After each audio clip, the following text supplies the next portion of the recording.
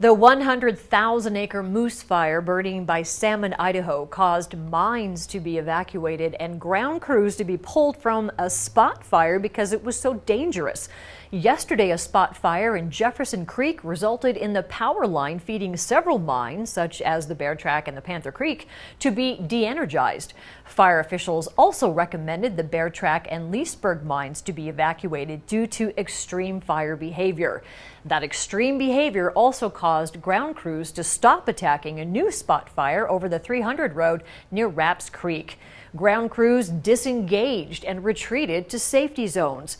There is a virtual public meeting set for 6 o'clock tonight, and you can find the link to that on our website.